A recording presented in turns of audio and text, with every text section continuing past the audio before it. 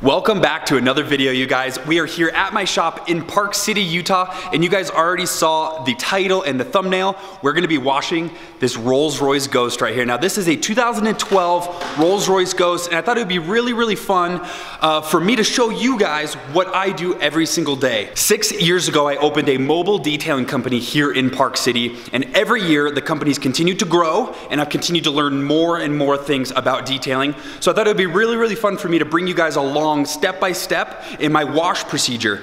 Now, when you wash a car, you can do it however you want. This is just how I've done it, and I've learned to make it very efficient. Everybody washes cars a little bit differently, so I know my style. Not everybody's gonna agree with it, but this is how I've been washing cars for years, and I think it's pretty efficient. So we're gonna go through those steps. So the very first thing I do is I get the car, obviously. I have the car, I have the keys. We need to gather all of our supplies. So I'm gonna quickly go through the list of equipment that I use and that you guys may need. So starting off right here, we have my power washer. Now this power washer right here is a Yamaha one. I bought it at Costco about a year ago. It works fantastic. And I added a 50-foot hose on here so I can wrap all the way around every vehicle I detail. So I use 3 buckets when I wash cars. One bucket right here with all the tools in it is my wheel bucket. I leave all my wheel tools in there, and that is specifically just for the wheels. Now the other 2 is the traditional 2-bucket method. So one bucket's gonna be full to the top of clean water, and the other bucket is gonna be about halfway with soapy water and my wash mitts. These are my preferred wash mitts. You can use whatever you want. You can use the mitt version that goes over your hand, or these. Now I'm gonna drop that in that bucket right there. These are my preferred wheel tools. Now right off the bat, I'm just gonna go through in no particular order. This is my tire sidewall brush. I scrub the sides of the tires with that. This is my wheel woolly, and I go in and clean the barrel of the wheel. It can reach really deep. I have some various sizes of those also. I have my lug brush for me to go in and scrub the lug nuts, and then a separate wheel wash mitt for me to scrub the face and what I can reach in like the brake caliper and stuff like that. One more essential piece of equipment that I use every single day is my foam gun. Now there's so many foam guns on the market out there. This one happens to be the super cheap, like $17 one off Amazon. I have like 8 of these things. They work good enough for us. And now I have it on a Chemical Guys bottle right here. I happened to pick up a bunch of those a long time ago and had the bottle laying around.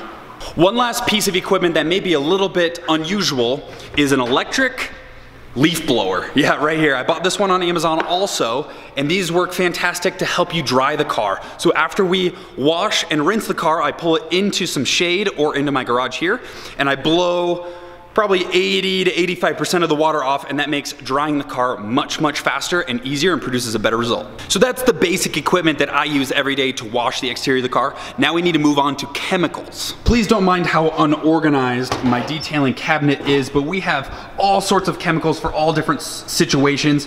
But for exteriors, it's very simple. I need a really good car washing soap, and then I need a really good detailing spray or spray wax. Oh, and then I almost forgot, at the end we need a nice tire shine. Let's get these buckets ready to go. So here's my car washing soap. So I added my soap right there to my soapy wash bucket, and then I also am gonna add some soap to my wheel bucket here. Once I throw the soap in, we gotta fill them up with water. And it's a little bit chilly out, so I'm gonna turn on my warm water. So while the buckets fill up with water, I'm gonna keep you guys up to date on my Porsche Cayman. Now in the last video we worked on my Cayman, we installed that ducktail wing. I think it turned out fantastic. I still have more plans for that thing. I'm gonna pull it off, prime it, paint it, and then wrap it. I just ordered some more parts for it that are gonna change the look of the Cayman completely, and I'm extremely excited. More to come on that. The parts that I ordered, I don't wanna say too much, the parts I ordered do take like 2 months to come in. You guys are gonna have to be patient along with me. I'm extremely excited to get them, but more to come on that later. Because we're using my power washer, water gets everywhere in here when we power wash inside. So I'm gonna move the buckets right outside in the power washer, get it set up, while Faith here moves the Ghost outside. All right, Faith's gonna start her up. You guys get a cold start on a 2012 Rolls-Royce Ghost.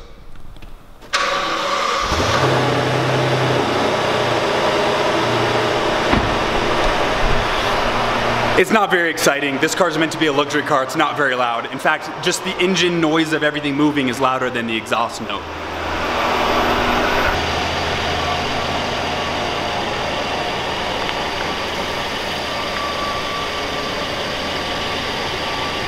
We just pulled the Ghost right outside my shop. We got everything set up right here. Now, I went over quickly the equipment and the chemicals. Next thing I'm gonna go over is the procedure. Now, the procedure, basically, the first things first, we have to rinse the entire car, get as much dirt off as possible using the power washer. The power washer is my most essential tool when detailing. I get like 90% of the dirt off with the power washer. The first thing I do when I'm rinsing, I start with the wheels and the wheel wells. Those take the longest time, especially when they're like the fabric wheel well. A lot of the newer cars have the fabric stuff to cut down on road noise. That holds so much mud and dirt. So I focus on the wheels first and then the whole body, and you want to rinse from top to bottom. Now I'm gonna need 2 hands to do the rinse, so I'm gonna hand the camera off to my trusty sidekick here, Faith. Okay, so the power washer's kind of loud, so I'm gonna turn on some music so you guys enjoy that.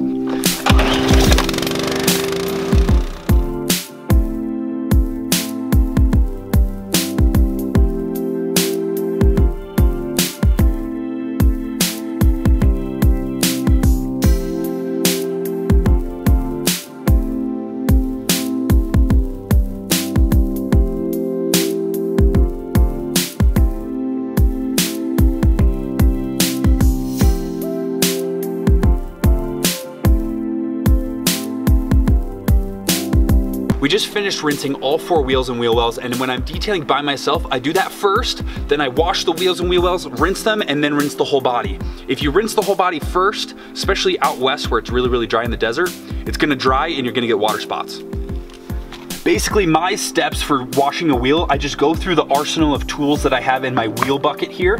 Doesn't really matter the order, it just matters that you wash from top to bottom. And first things first, I usually grab my wheel woolly here, and I start by scrubbing the whole barrel.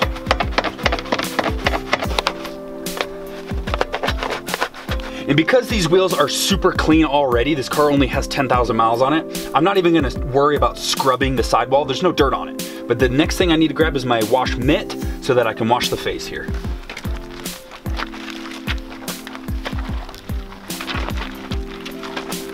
I also use this mitt to clean the wheel well. Once you finish the first wheel, just do the same thing for the rest of the wheels. So now we're gonna rinse down the entire car and foam it.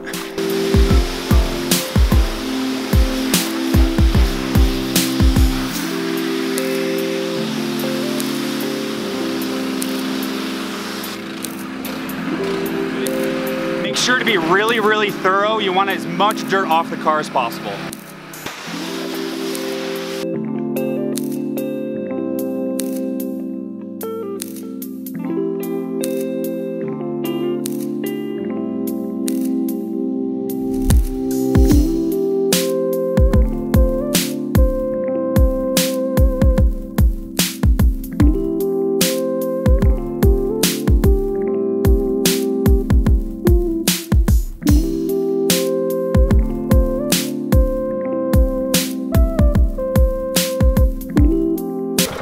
Okay, if you guys don't know the 2-bucket method, basically we have our soap bucket right here, and then our rinse bucket of clean water. So basically you grab the wash mitt out of the soapy water, you rinse from the top to the bottom of one section of the car, then you rinse all the dirt out, grab new soap, and then get washing.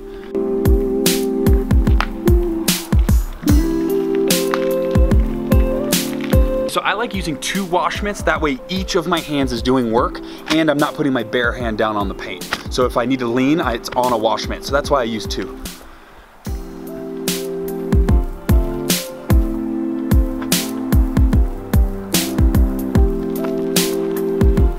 Once you've washed every section of the car, you're all done with the washing process and you just gotta do the final rinse.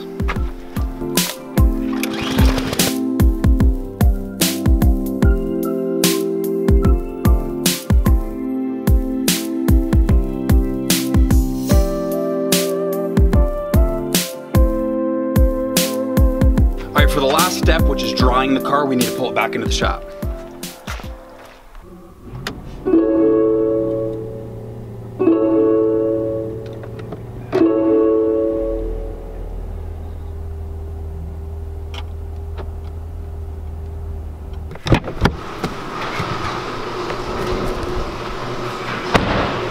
Okay, so we are at the drying stage of the car wash process, and in this case we need to pull out the leaf blower. Now, like I said earlier, I use this to blow like 80% of the water off, so that's the next step. Just like the power washer, the leaf blower is a little loud, so cue the music.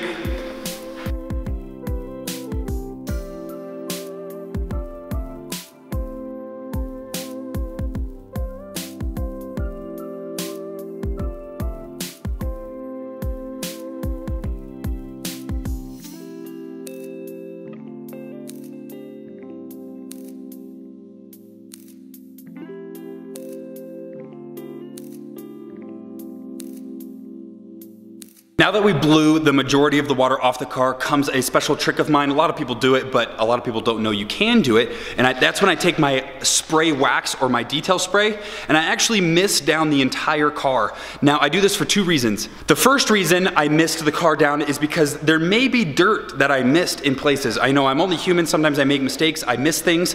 Now, if there's a detail spray or a spray wax on the paint, it makes the towel and the paint surface a little bit more slick, so less chance of scratching the car. The second reason is it helps with drying the car. This spray wax is hydrophobic. It kind of beads up the water really nice. And once I'm done drying, it actually has that waxy layer on the car.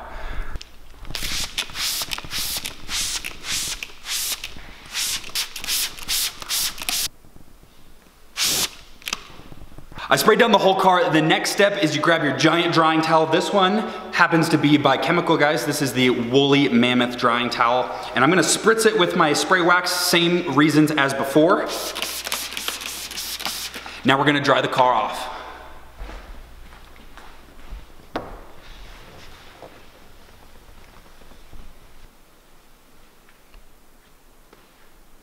Once you're finished drying the car, a lot of people think that that is done. That's the last step. And that's not even close. We have so many more things to do, including drying the door jambs, drying the wheels, doing tire shine, and doing the final wipe down. Once you finish drying the paint, we gotta move on to the door jambs. Grab a fresh towel and dry off all this water. So a lot of people skip this step. They don't think it's necessary, but then when you open those doors, boom, there's all the dirt and it looks not so good. Once you finish this door jamb, don't forget, there's two parts of a door jamb. You gotta do this outside part too. Just finished the door jambs. I'm gonna put this door jamb towel down and we're gonna grab a wheel towel here and we're gonna dry off the face and the sidewall of the tires.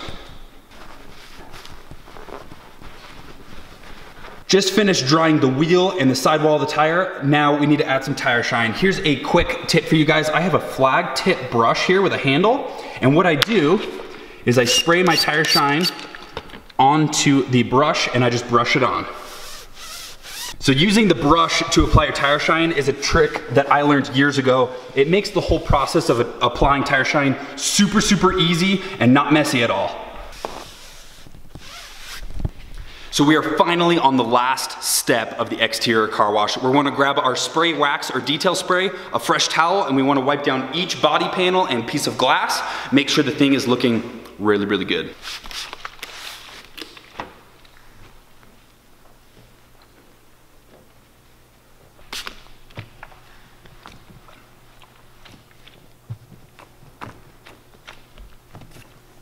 The main reason we do the final wipe down is sometimes when you're drying, you leave a little bit streaks here and there. But as you're doing the tire shine and all that, you see this right here? Water comes out of the trim on almost every single car. And this is your chance to finish and wipe that all up so that there's no drip marks. We're finally at the end of our exterior detail. I know it may seem like a lot of steps, but really once you get in the habit, it goes by like that. And if you guys follow those steps properly, your car's gonna look fantastic. Thank you guys so much for watching yet another one of my videos. And like I mentioned earlier, please stay tuned for more Cayman updates. I have some pretty big news. I'm not quite sure how I want to break it to you guys yet, but yeah, like I said, I ordered some new things and I got to tell you guys eventually. I'm really, really excited. So I'm pretty much going to wrap this video up here. Make sure you guys subscribe, click that button down below so you don't miss any updates on my Cayman build or any of the cool things that we do here in Park City while we run these businesses. But until the next video, peace.